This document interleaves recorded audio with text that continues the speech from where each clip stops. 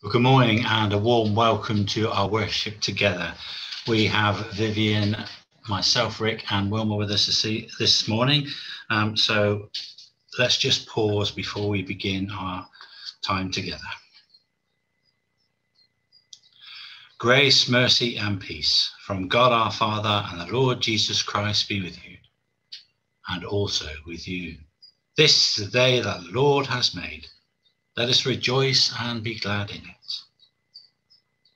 We have come together in the name of Christ to offer our praise and thanksgiving, to hear and receive God's holy word, to pray for the needs of the world and to seek the forgiveness of our sins, that by the power of the Holy Spirit we may give ourselves to the service of God.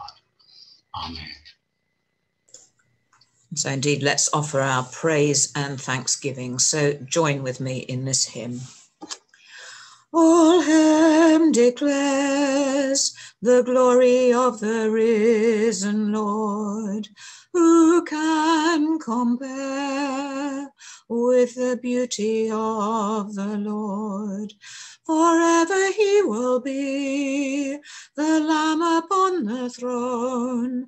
I gladly bow the knee and worship him alone. I will proclaim the glory of the risen Lord, who once was slain to reconcile us to God. Forever you will be the Lamb upon the throne. I gladly bow the knee and worship you alone.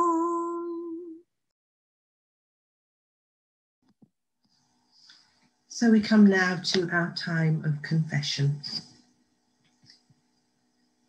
The response for this is forgive us and help us. God our Father, we are sorry for the times when we have used your gifts carelessly and acted ungratefully. Hear our prayer, and in your mercy, forgive us and help us. We enjoy the fruits of the harvest, but sometimes forget that you have given them to us. Father, in your mercy, forgive us and help us. We belong to a people who are full and satisfied, but ignore the cry of the hungry. Father, in your mercy, forgive us and help us. We are thoughtless and do not care enough for the world you have made. Father, in your mercy, forgive us and help us. We store up goods for ourselves alone, as if there were no God and no heaven. Father, in your mercy, forgive us and help us. Almighty God, who forgives all who truly repent, have mercy upon you, pardon and deliver you from all your sins, confirm and strengthen you in all goodness, and keep you in life eternal, through Jesus Christ our Lord. Amen. So having confessed our sins and received that promise of forgiveness, we move on to our psalm for the day, and join with me in the parts in dark type. So together. Let them give thanks to the Lord for his goodness and the wonders he does for his children. Let them offer him sacrifices of thanksgiving and tell of his acts with shouts of joy. Those who go down to the sea in ships and ply their trade in great waters, these have seen the works of the Lord and his wonders in the deep. For at his word the stormy wind arose and lifted up the waves of the sea. They were carried up into the heavens and down again to the deep. Their soul melted away in their peril. They reeled and staggered like a drunkard and were at their wits' end. Then they cried to the Lord in their trouble, and he brought them out of their distress. He made the storm be still, and the waves of the sea were calmed. Then they were glad because they were at rest, and he brought them to the haven they desired. Let them give thanks to the Lord for his goodness and the wonders he does for his children. Let them exalt him in the congregation of the people and praise him in the council of the elders. Glory to the Father and to the Son and to the Holy Spirit, as it was in the beginning, is now, and shall be forever. Amen. Our Old Testament reading is taken from Job 38, beginning at the first verse. Then the Lord answered Job out of the storm. He said, "Who is this that darkens my counsel with words without knowledge? Brace yourself like a man. I will question you, and you shall answer me. Where were you when I laid the earth's foundation? Tell me if you understand. Who marked off its dimensions? Surely you know. Who stretched a measuring line across it? On what were its footings set, or who laid its cornerstone? While the morning stars sang together and all the angels shouted for joy. Who shut up the sea behind doors when it burst forth from the womb? When I made the clouds its garments and wrapped it in thick darkness, when I fixed limits for it and set its doors and barns in place. When I said, this far you may come and no farther. Here is where your proud waves halt." This is the word of the Lord. So Job there giving an amazing tour of God's creation. So let's give thanks ourselves for the wonder of God's glory. Give thanks with a grateful heart. Give thanks to the Holy One. Give thanks because he's given Jesus Christ, his Son. Give thanks with a grateful heart. Give thanks to the Holy One. Give thanks because he's given Jesus Christ, his Son. And now let the weak say, I am strong. Let the poor say, I am rich, because of what the Lord has done for us. And now let the weak say, I am strong. Let the poor say, I am rich, because of what the Lord has done for us. Give thanks.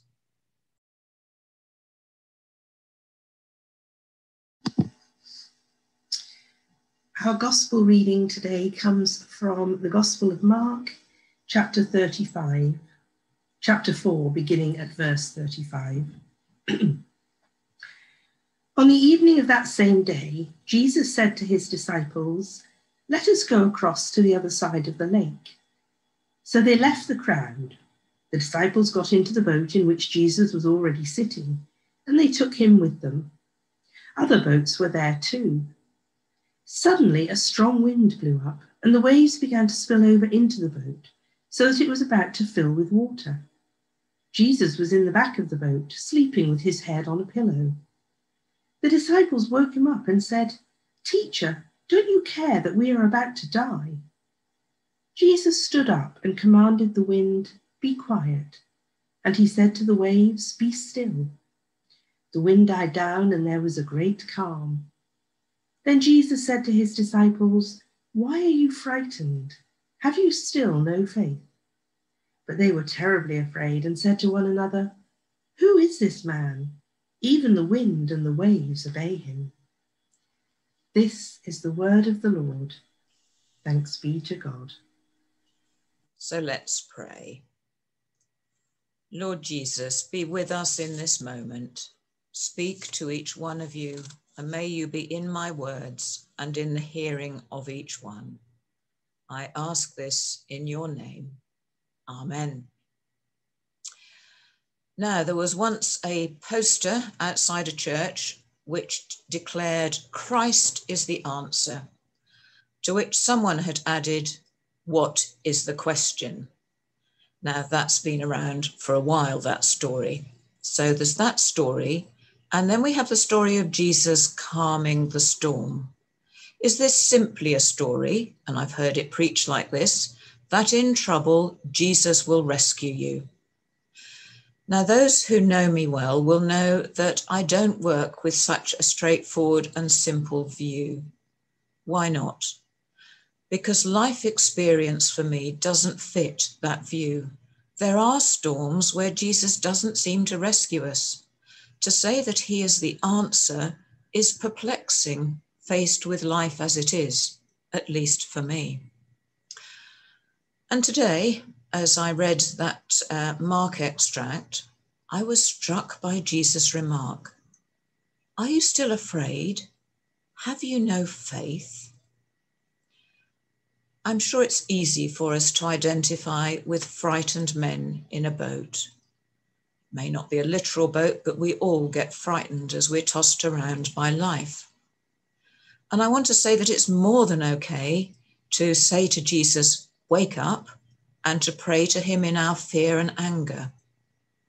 But we then need to hear his challenge as the storm subsides, his challenge which is, get going to get some real faith. Faith that holds you fast in storms, even when there is no apparent salvation at hand, when there is still suffering and fear and terror. I wonder if that's what he means. What do you think? Which explains for me why the compilers of the lectionary have given us Job today, which we don't often visit on Sundays. And it all takes me to the verse from Isaiah, where it says, "For my thoughts are not your thoughts, neither are your ways my ways, declares the Lord." We live in a scientific, technological world where we imagine that the world and the human existence on it is something we can understand and control. Questions need answering, problems need solving, effects must have causes which can be dealt with. COVID has perhaps shaken us a bit. The climate crisis may be shaking us a bit more. But I'm not sure that we still don't work on the basis that problems must have solutions. Which takes me to Job and his suffering. We all experience suffering, I would suggest, at a personal level, whenever we feel helpless, that things are out of our control, when they're not going as we think they should, as well as the wider challenge of suffering. Why does God allow suffering? How can we speak of a God of love and compassion when all the evidence around us seems to contradict it? How do we hold fast to faith in God? If these are your questions or have ever been your questions, do have a read of Job. Read the whole lot if you can stand it.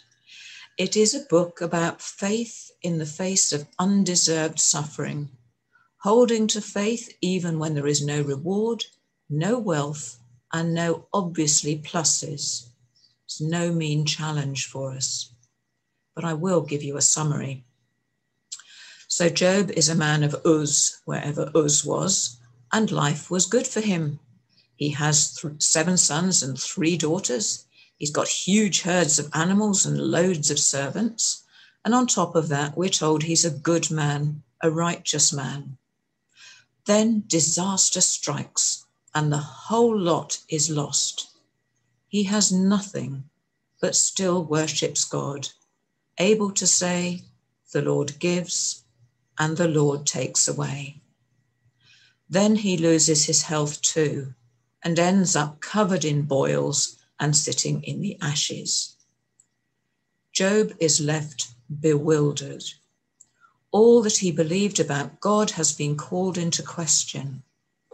And do remember that suffering is only a problem if we believe in a God who is loving and cares. It's not a problem if you're an atheist for whom suffering is part of the absurdity of life. It's not a problem if you believe in an angry, vengeful God. For Job, who believes in a caring God and is now experiencing the absence of God, it's confusing bewildering.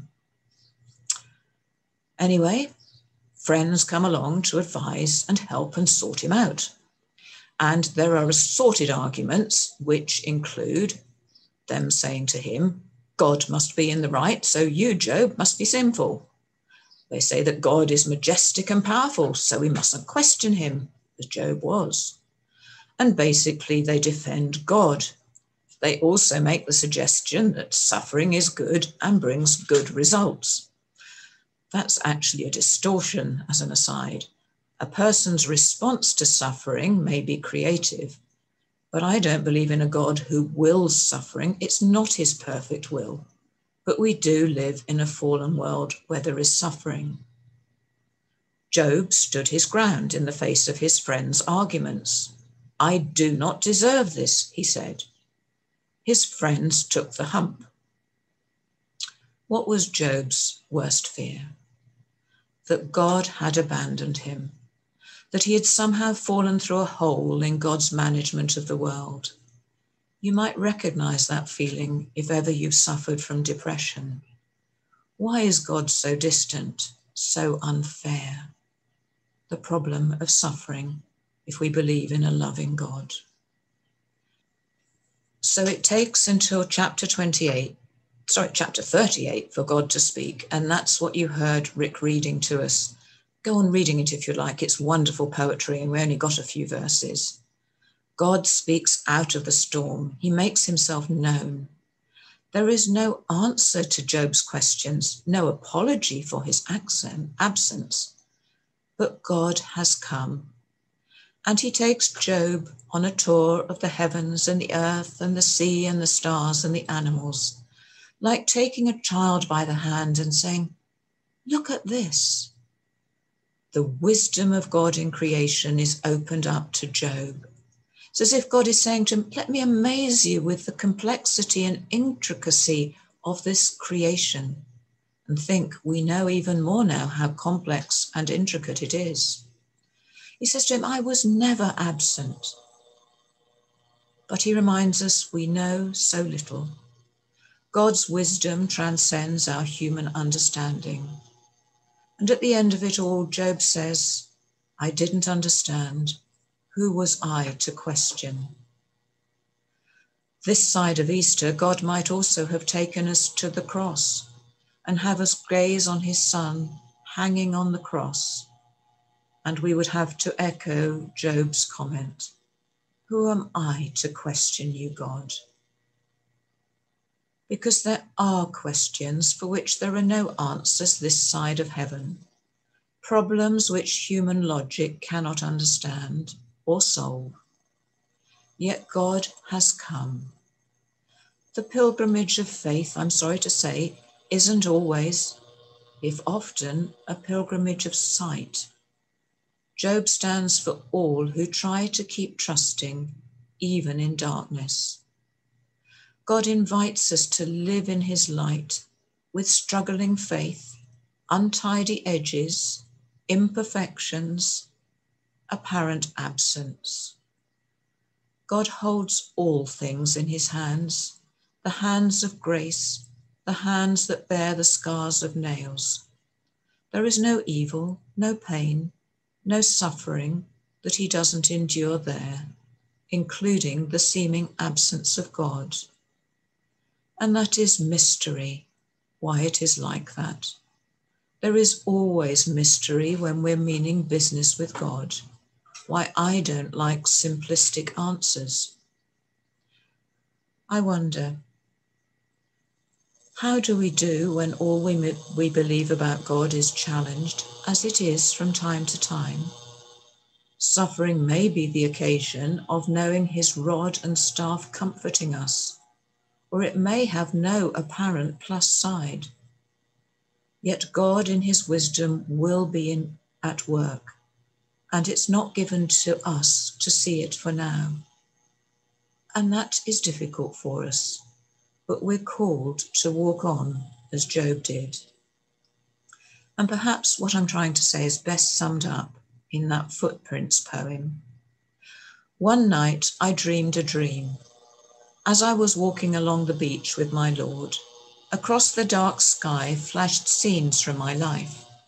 For each scene, I noticed 2 sets of prints in the sand, one belonging to me and one to my Lord. After the last scene of my life flashed before me, I looked back at the footprints in the sand. I noticed that many times along the path of my life, especially at the very lowest and saddest times, there was only one set of footprints. This really troubled me, so I asked the Lord about it. Lord, you said once I decided to follow you, you'd walk with me all the way. But I noticed that during the saddest and most troublesome times of my life, there was only one set of footprints. I don't understand why, when I needed you the most, you would leave me. He whispered, "My precious child, I love you and will never leave you. Never ever during your trials and testings. When you saw only one set of footprints, it was then that I carried you." So perhaps that poem is more simple than the journey I've led you on today, but I would encourage you to think about, how do we hold fast when we suffer, when God seems absent, when things aren't as we wish they were? Amen. So sing with me the following hymn. Be still, my soul, the Lord is at your side.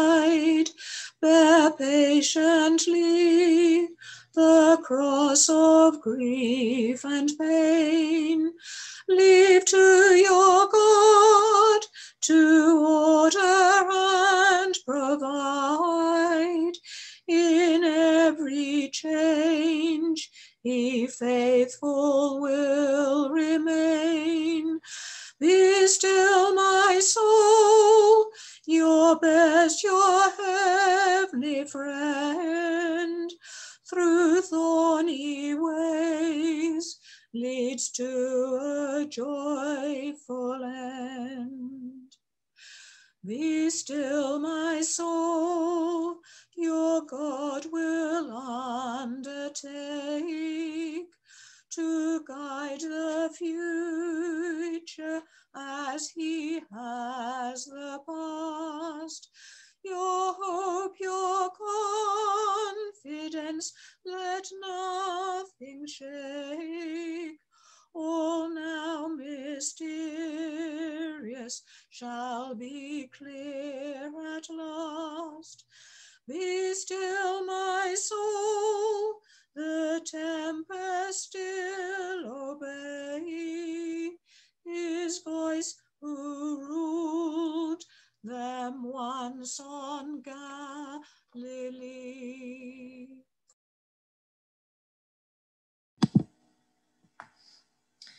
So now let us affirm our faith as we say together the words of the Creed.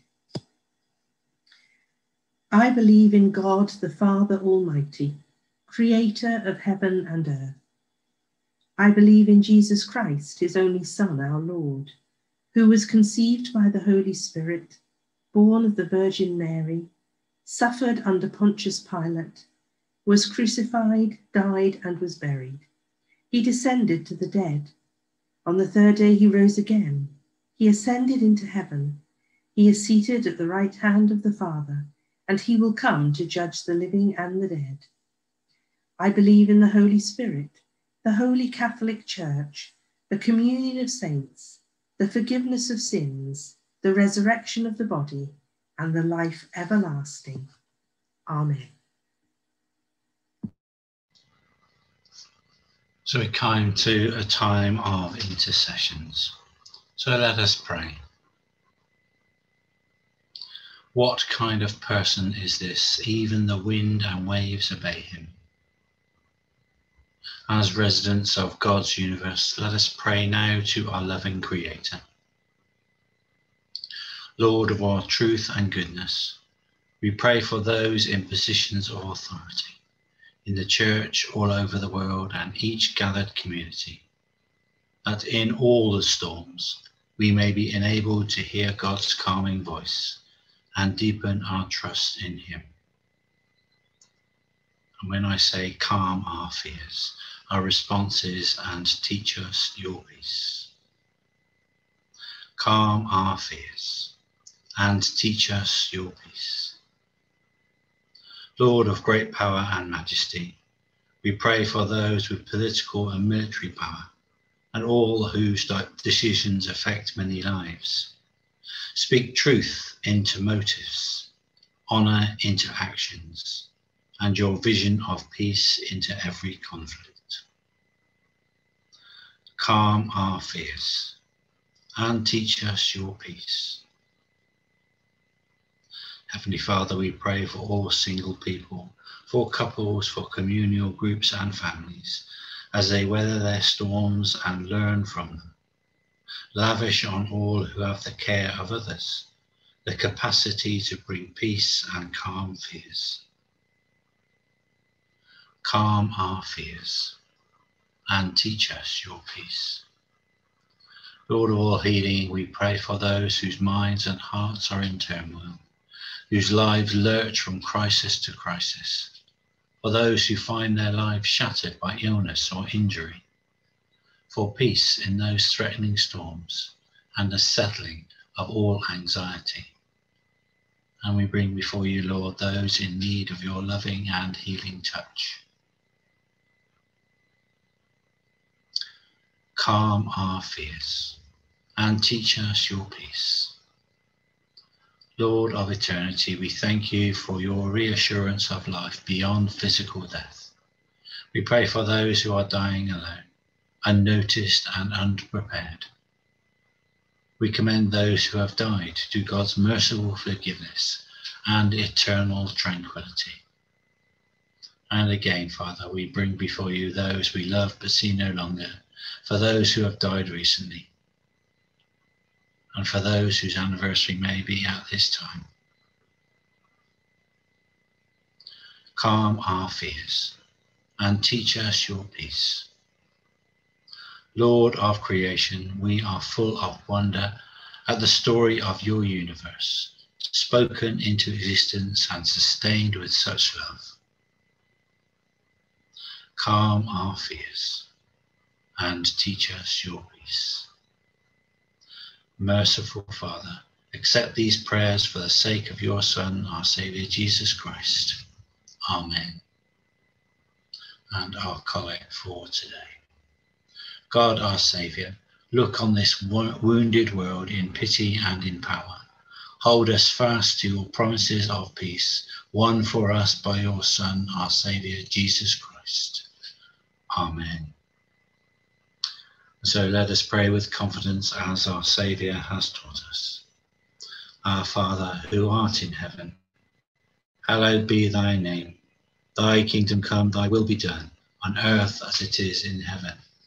Give us this day our daily bread, and forgive us our trespasses, as we forgive those who trespass against us. And lead us not into temptation, but deliver us from evil.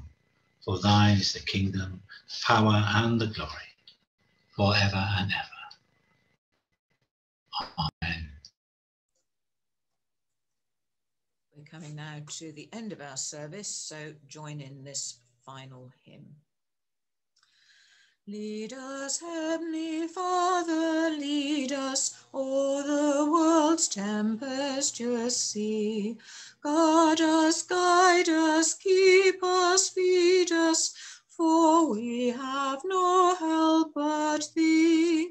Yet possessing every blessing, if our God, our Father be. Saviour, breathe forgiveness o'er us, all our weakness thou dost know. Thou didst tread this earth before us, thou didst feel its keenest woe. Lone and dreary, faint and weary, through the desert thou didst go. Spirit of a God descending, fill our hearts with heavenly joy. Love with every passion blending, pleasure that can never cloy.